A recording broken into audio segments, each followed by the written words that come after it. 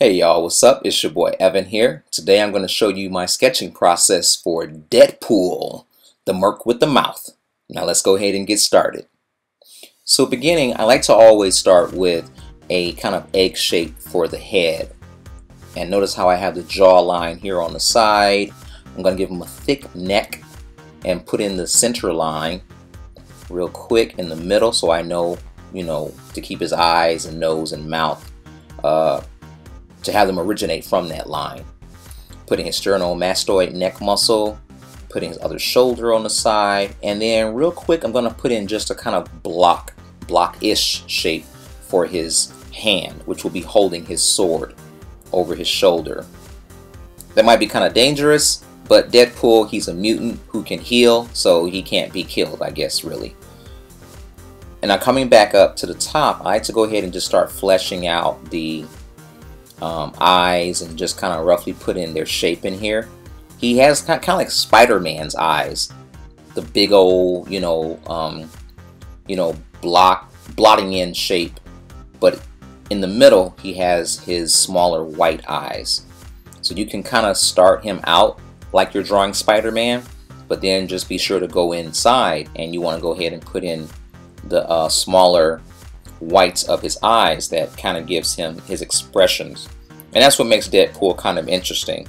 Similar to Spider-Man, you can use his eyes to really express his emotions. So for him, I'm going to have him with this one eye bigger than the other one. Way bigger. So here, the eye closest to us on the left side will be bigger than the one on the right. So now just kind of just going down and fleshing out more of his neck and dropping in his shoulder here, just kind of lightly sketching it. Let me move the camera down a little bit more so you can see what I'm doing here around his chest area, and just lightly just go ahead and sketch it in. And I like to use the side of my pencil. The reason I use the side of my pencil is so I can stay loose and free, and I don't it prevents me from going in with a fine detail. So using my own fist here, I need some reference to put in his fist. So just look at your own, body when you need reference for how to draw certain parts. All artists need help from time to time. No one knows how to draw everything all the time, but you want to go ahead and just use your body as reference. And so here I look and see how the fingers span out from the knuckles. Put the knuckles back here on the back part of the hand, and then put the cushiony butt part of the palms down below. Then get my kneaded eraser. I'm going to go ahead and kind of clean that up some. Sometimes, well, not sometimes, but a lot of times my pencil smudges really get in the way, and I don't even know what I'm drawing because I have so many lines that are in the way. And so next I want to go ahead and just put the finger separation in there. And I might put in some, define the bottom part of the hand some more. I'm going to put these black gloves on him so they kind of are bulked up around his wrist area. And you're really just drawing a fist because we're going to be having him holding a sword, and he's going to be gripping the sword. So it's kind of just like a fist. Let me clean this up some on the side a little bit more. Get rid of the lines I don't want and keep the lines that I do want. And just more of just defining what I do like and what I prefer. So now I'm going to go ahead and start drawing the sword through the hand here. As you can see, I kind of like drew a light line going through his hand. And then here I'm going to have the, the guard of the sword at the top of his hand. And then kind of draw the pole coming out. And you can have, your characters holding any kind of weapons. You can draw Thor in this pose holding his, his Mjolnir, his lightning hammer. You can draw Nightwing having a baton. You can draw Daredevil holding his batons. You can really draw a character holding anything. You can draw Robin holding his bow staff, or any character for that matter. Now we're going to draw his strap going across his chest, coming up here. And I'm just going to put in some light rendering lines. And then going back up to his face, I want to start indicating where the light source is coming from. So the light will be coming from the right side of the page, so he has a shadow being cast on the other side of his face. And kind of look back, take a look at it. I kind of like see what I like, what I don't like. I want to make sure I darken in that part around his eye where his black, you know, the eye part of his costume is on his mask. And I want to go ahead and give him a rim light. It kind of shows that there's a light source on the other side of him that's not as strong as the one here on the right side of the page. So just use the edge of your eraser and just lightly erase out that white rim light on the side. And then I go ahead and fill it in and get it better and just kind of define more of the lines that I do like and what I want to keep. Yeah, looks better. And then I can go ahead and keep the shine that goes above and below the black part of his mask around the eyes.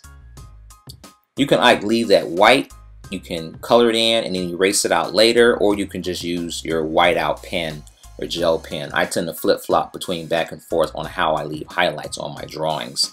But it's personal preference, it's entirely up to you. So now moving down and putting in his collar on his neck.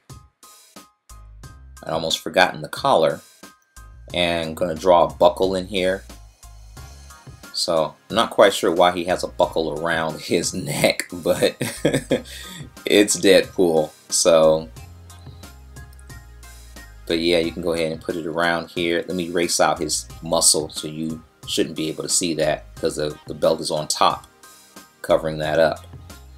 And then I'm going to put a slight reflective light, well, rim light on the other side of that buckle and his neck, so it's not completely in shadow. And just look at your toys and see how light hits them and how it reflects.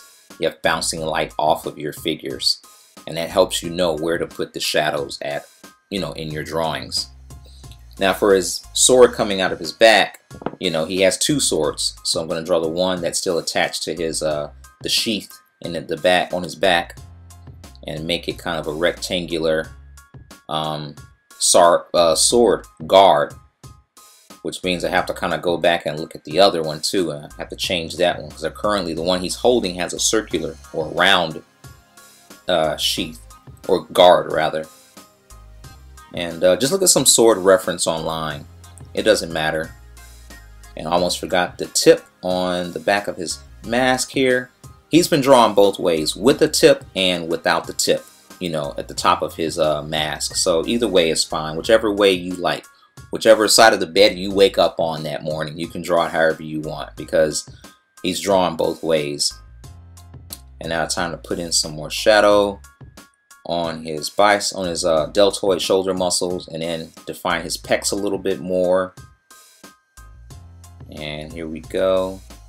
Get his triceps back there, and then kind of just shade in some more where the light isn't hitting his body. And then we're also going to have his hand in shadow as well,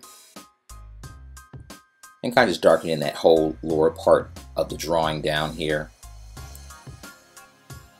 And just take your time and just kind of go back, and you want to refine your drawings a little bit more, erasing the lines you don't want, keeping the lines you do want.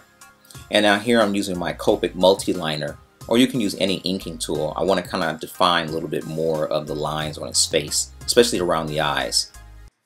And as I mentioned earlier, we have to make sure the swords match, so I'm turning this sword guard, making it kind of like rectangular like the one on his back, so they both match up. And just going to put in the sheath that his sword is in right here, and we're about done with this sketch. This is just a simple Deadpool sketch. I'd love to see your Deadpool sketch and see what you can do with it. And that's about all for now. And if you need someone to go over your artwork to make it look better with anatomy, posing, or foreshortening, then click the link below and join the Cartoon Block Academy. Our Academy members are helping each other become stronger artists every day. Be sure to follow me on Instagram at @TheCartoonBlock, and I'll see you soon.